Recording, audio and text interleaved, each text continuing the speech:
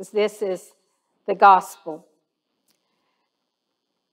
6 days before the Passover, Jesus came to Bethany, the home of Lazarus, who he had raised from the dead.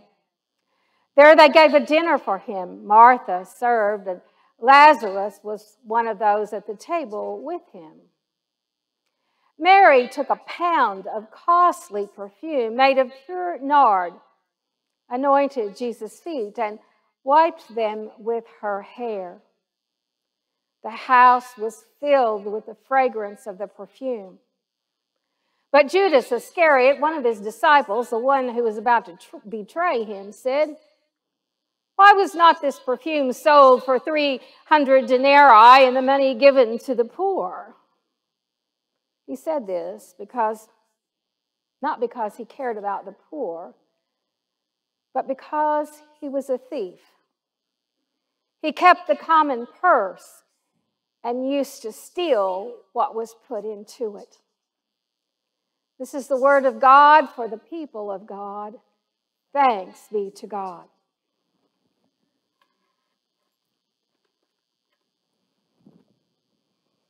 I invite you to pray for me as I pray for you this morning. Oh God, may the words of my mouth and the meditation of our hearts be found acceptable to you. Oh God, our rock and our Redeemer. Amen.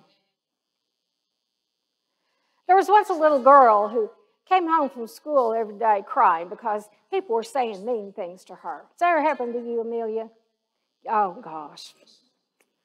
Well, and her mom would talk to her every day, and she told her a story. And then she just got to the point where she just say a couple of words. Sticks and stones. Do you know the rest of that? Sticks and stones may break my bones, but words will never hurt me.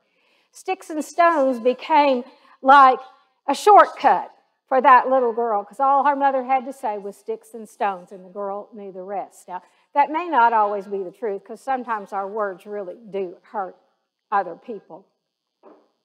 We might even see that in the scripture this morning. When people would go to dinner back in Jesus' day, the first thing somebody would do when they came in the door would help the guests take off their shoes, and then they'd wash their feet. They wore sandals, and they didn't have the hygiene rules that we had. They didn't have paved roads. They walked around in the dust, and you can imagine whatever else was on the road. So when somebody came to dinner, the first thing they got was their feet washed. And we hear that, really hear about that tradition when Jesus was washing the feet of the disciples who had come for dinner for the Last Supper.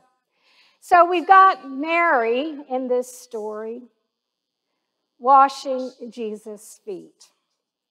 A gift. And she had this probably nard, which was a very, very expensive bottle of perfume.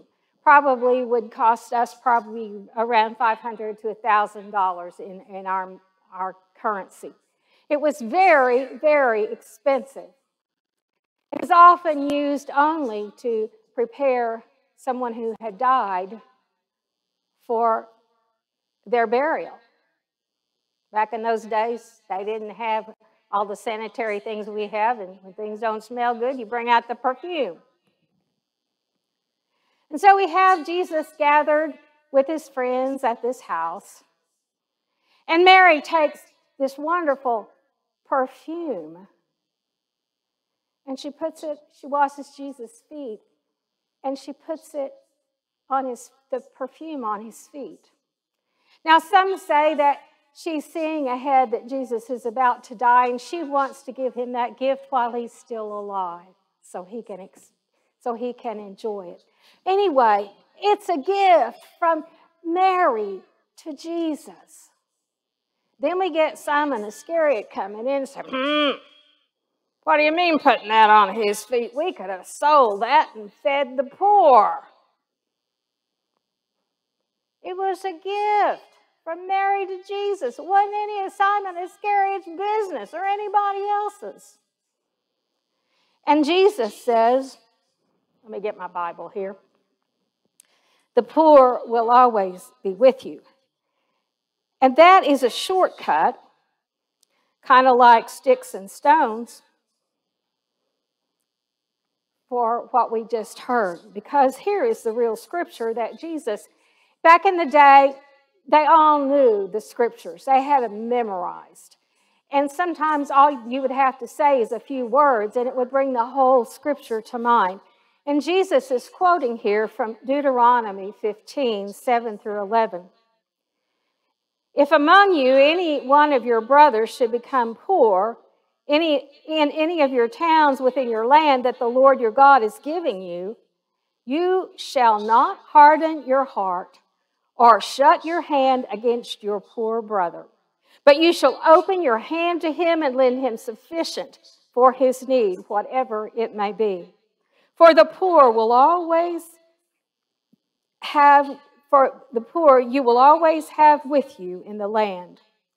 Therefore I command you, you shall open wide your hand to your brother, to the needy, and to the poor in your land. So when Jesus said, you will always have the poor with you, that was just a shortcut for what he was really saying. And part of what he was saying, as long as the rich keep getting richer, the poor will keep getting poorer.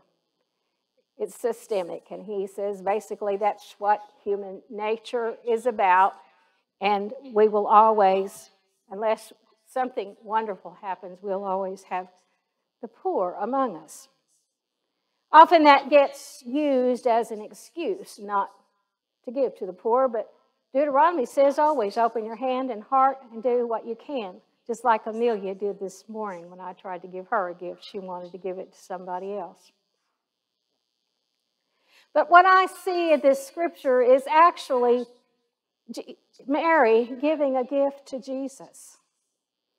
And then he says, yes, there are opportunities to take care of the poor, and you should always do that. Always do what you can to reach out to your brother, your sister, to your neighbors, anybody who's in need.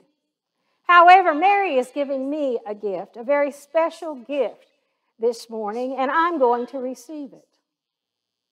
I'm going to receive it as the gift that she has in mind for me, because I know there is more to this gift than expensive perfume.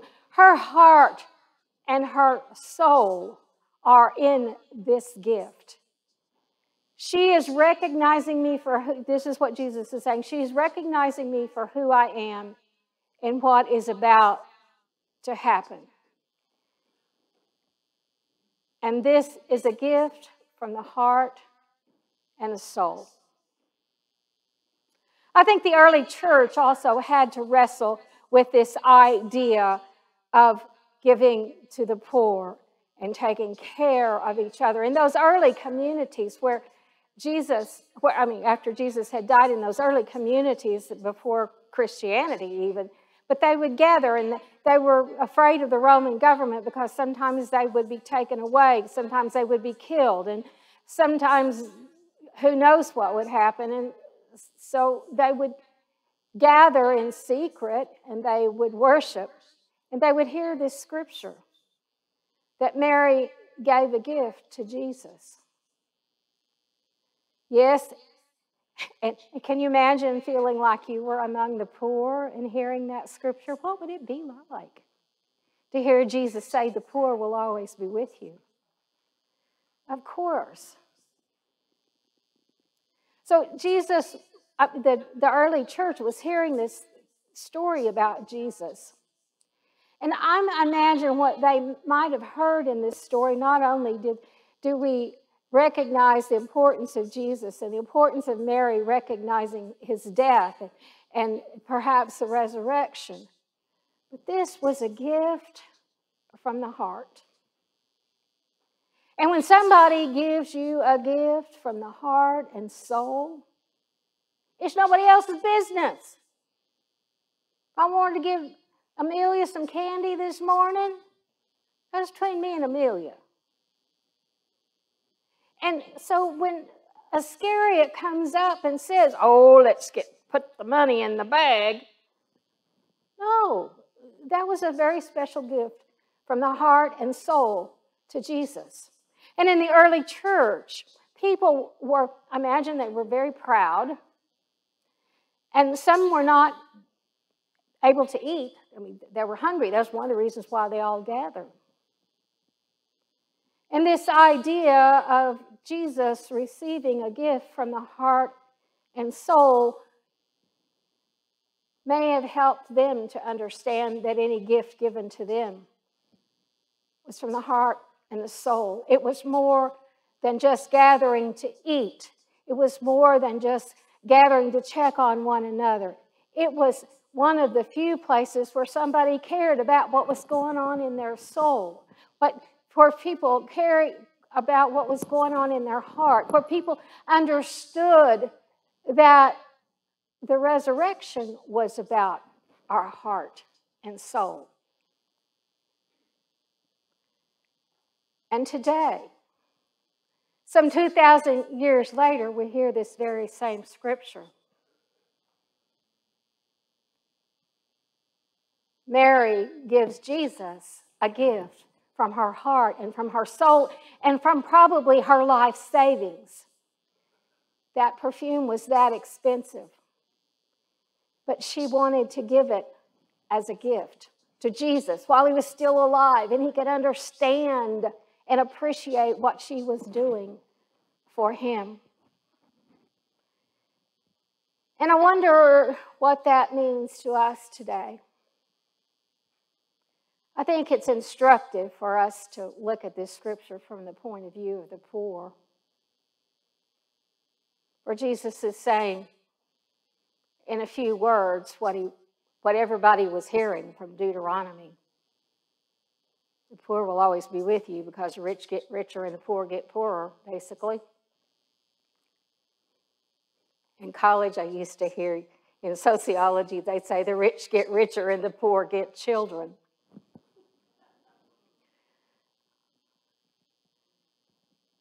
But to hear it from another point of view,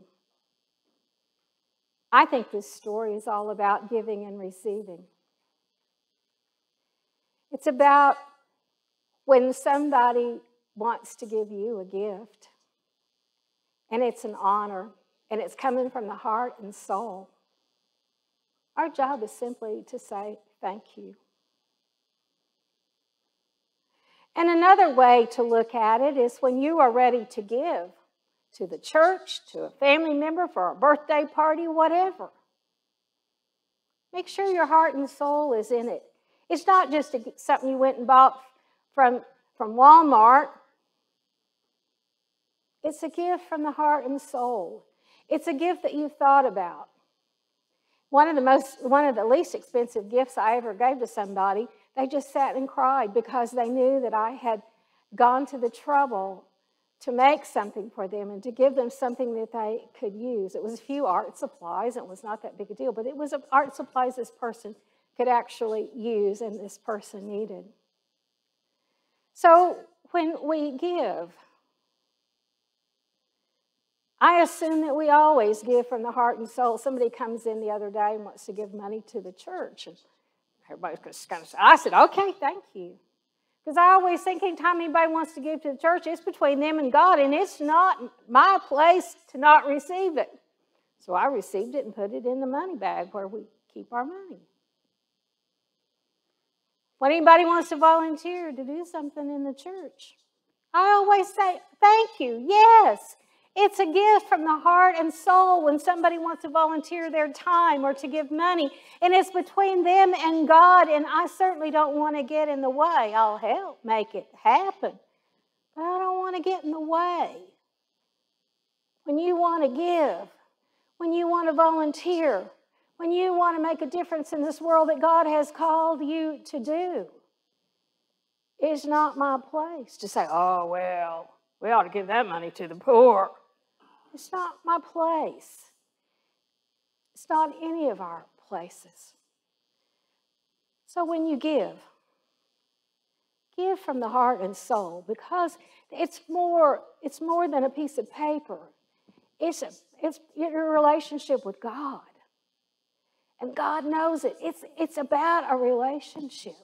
And when you give, it's about serving Jesus. It's about giving to God. And I think that's what this scripture is all about this morning. Let us pray. Gracious, loving God, we thank you for this church. We thank you for the people who make up this church. We thank you for all the gifts that you have given us. We receive them with gratitude. And likewise, we give because you have given so graciously to us. May we be found faithful in all that we do. We pray these things in the Spirit of the living Christ. Amen. Let us continue